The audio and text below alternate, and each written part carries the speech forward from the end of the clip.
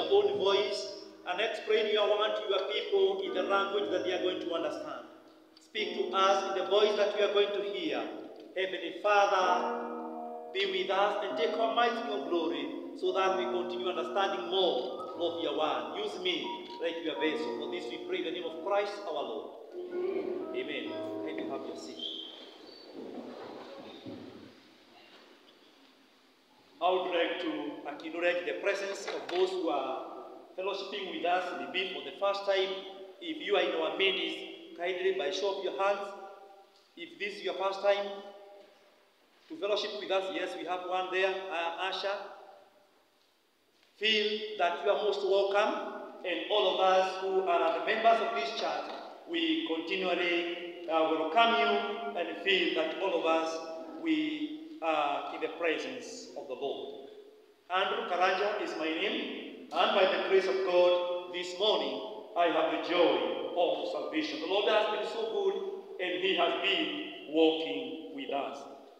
As we have announced, today it is the day that we are marking the mid-year Thanksgiving service.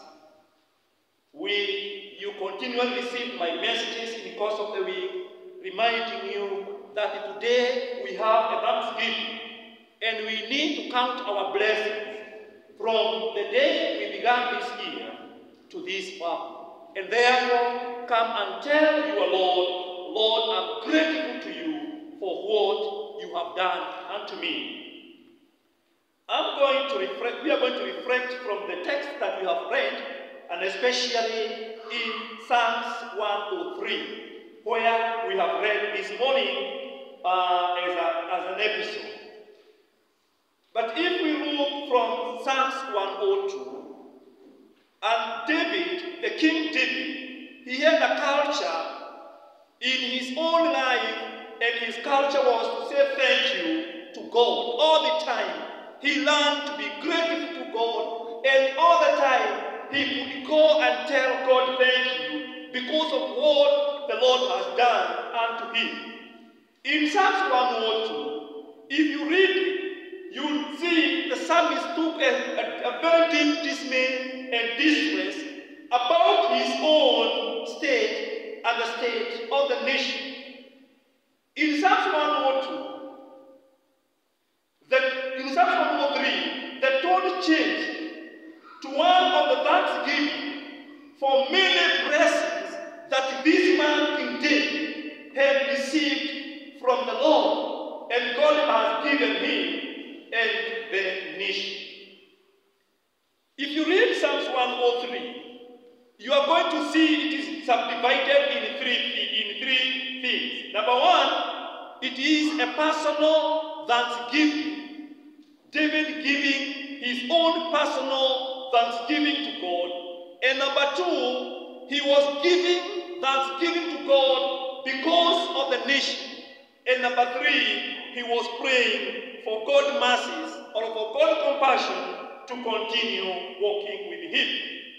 And that is why in Psalms 103, you will see David calling himself to praise the Lord, and he could say, my soul, praise the Lord, my innermost being, praise the name of the Lord.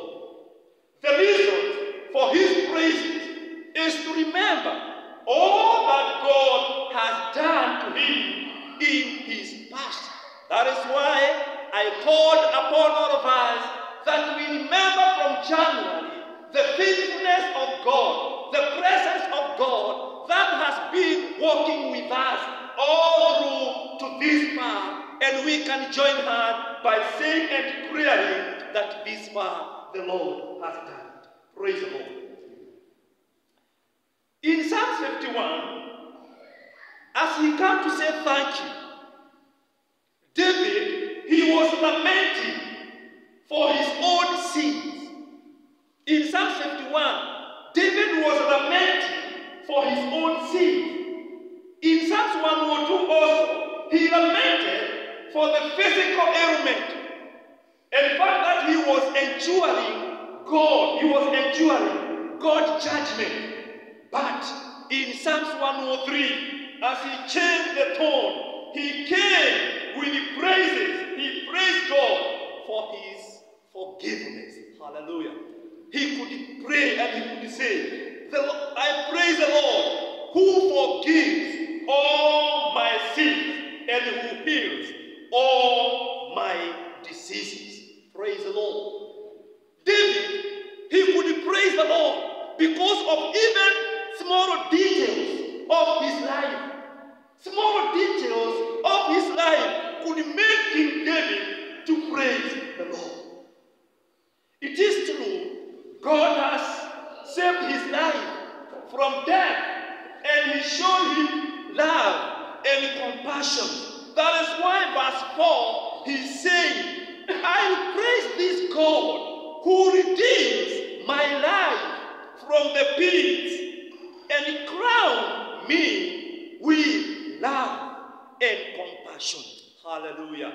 He could praise the Lord because of his saving grace in his life.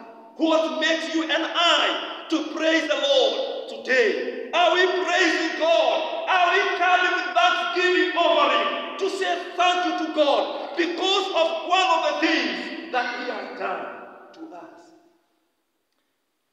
This man was very good.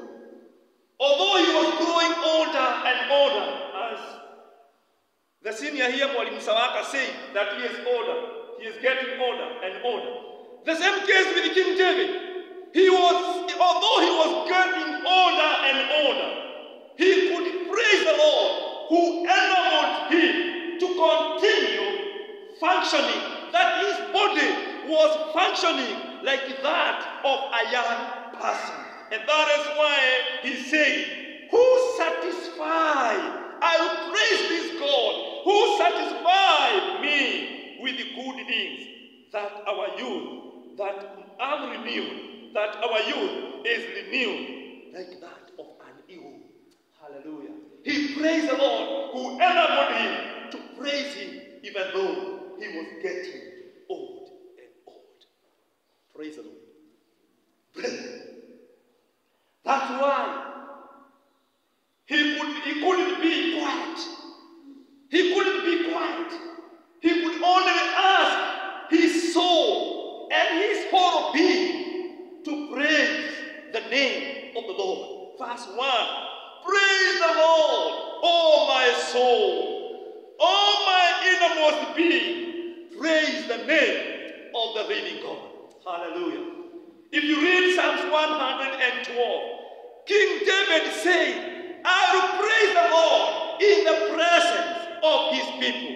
Hallelujah. I will praise this God in the presence of his people. And I will take the cup of salvation and praise this good Lord. Therefore, brethren, we need to be thankful to God when we look back where we have come from. When we look back what the Lord has done to all of us, individually and corporately. When you remember that one day you prayed God to listen to your cry, and the Lord came and wiped your tears, we need to come and say thank you to God. Remember the time you were sick. Remember what you prayed God. Remember what the kind of the promises you promised God. That God, whenever you heal me, I will do this, I will do that, I will do this. That whenever, Lord, you heal me, I will be praising you, I will be serving you, I will add. Hallelujah. Nitaongeza nguvu za kukushukuru na za kukufanyia kazi. Remember that the time the Lord satisfies you with a gift of blessing, be it physical blessings, he satisfies you. Be it spiritual blessings, he remembered you. And he said, let me do this as far as my son, my daughter is concerned. Remember the Lord, how he has been so gracious to provide to us. We have been praying, even though the economy is very high, none of us who has gone a day without a meal. None of us who has gone a day without a meal. That you want to go to town to Nairobi, even though the fare is very high, even though the car fuel is very high. None of us who has not gone to do his or her daily activities, even though the economy is like that, we need to be grateful to God, for he has been providing to us all our needs. Bwana Yesu asifiwe. David, king, he had the culture of saying thank you to God. And that is why you see he started with calling himself. He went into the whole nation and he said that will continue. If you read that psalm, start with praising God.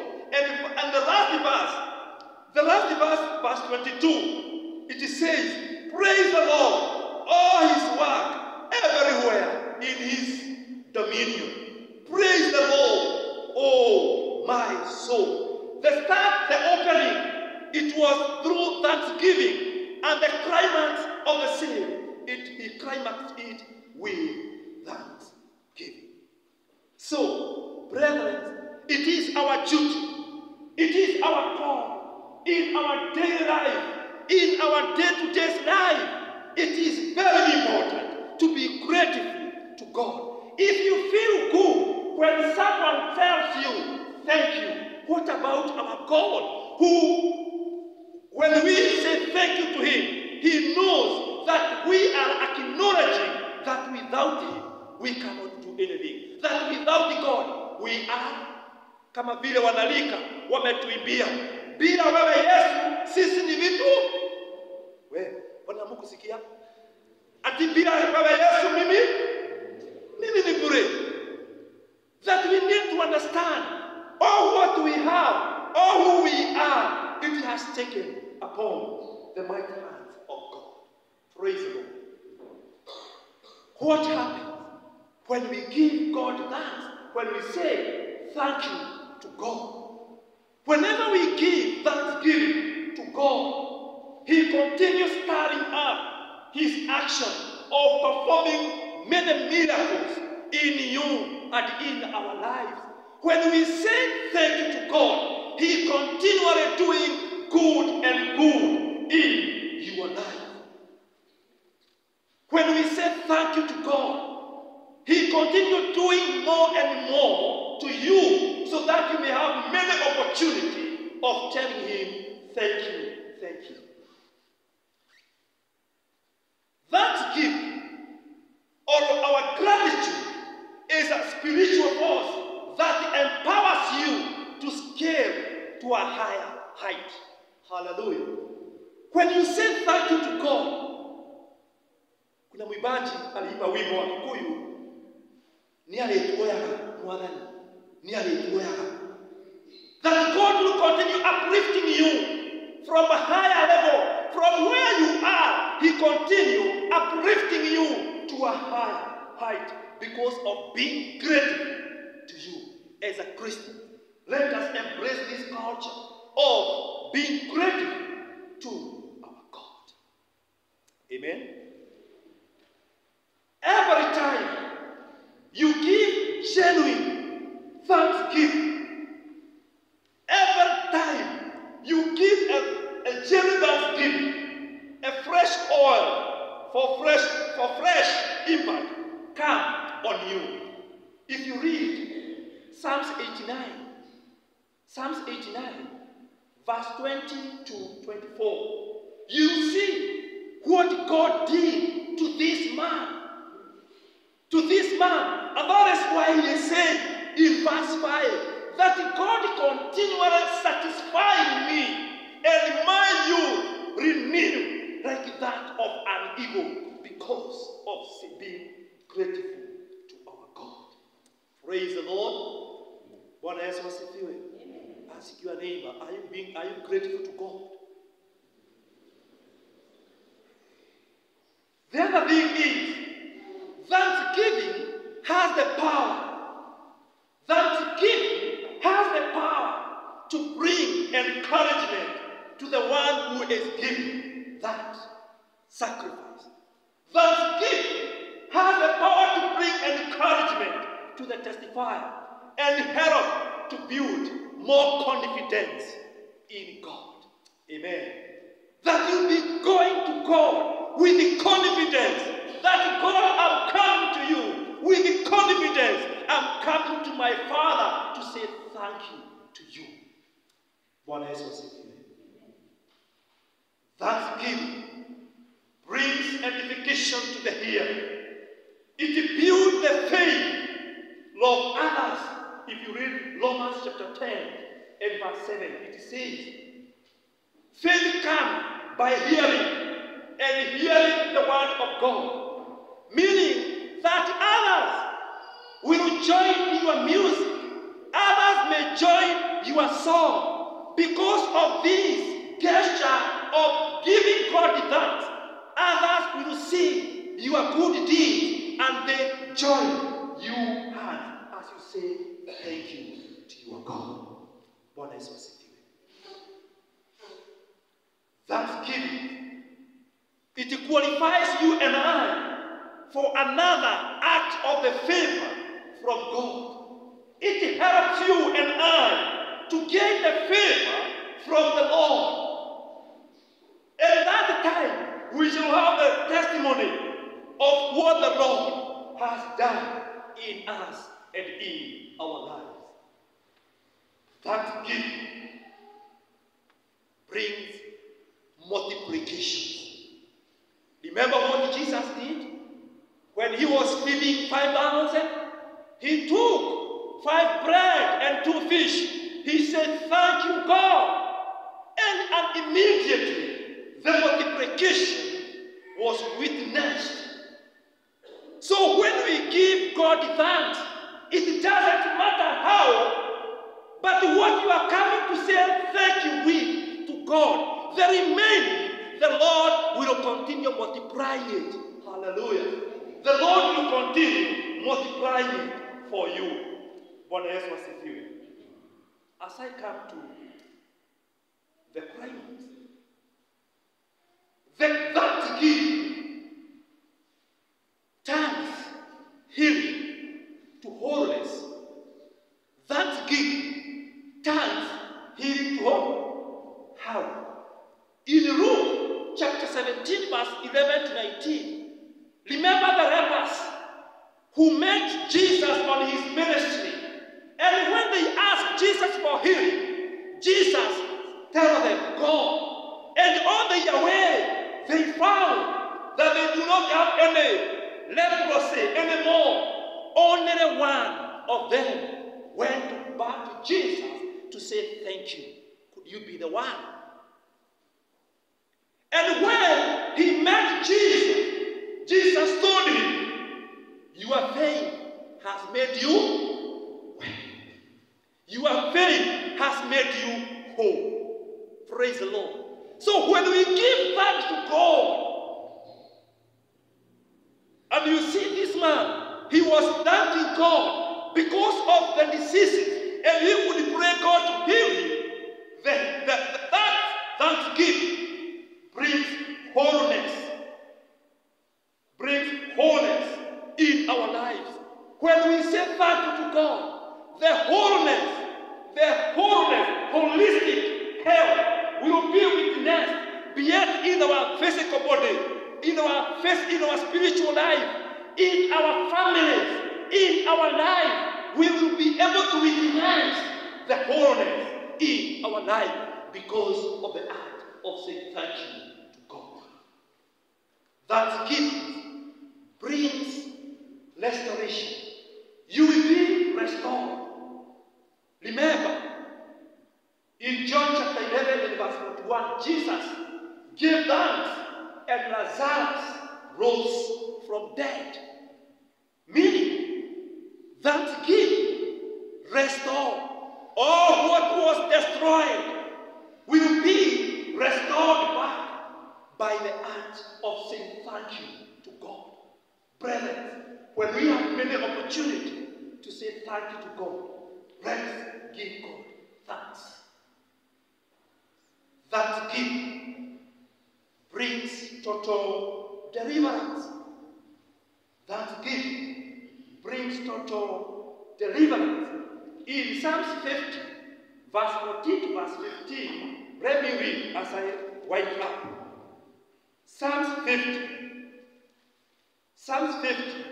verse 14 and verse 15, it says, sacrifice thanks offering to God, fulfill your vows to the Most High, and call upon me in the days of trouble. I will deliver you, and you will honor me. Thanksgiving brings total deliverance from the trouble. Brethren, I'm calling upon all of us today, as we acknowledge what the Lord has done to us.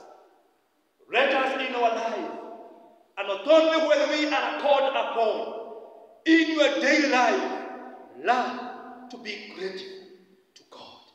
King David called himself, before he called the whole nation, he called himself, and could call his life, his innermost being, to be grateful to God all his life.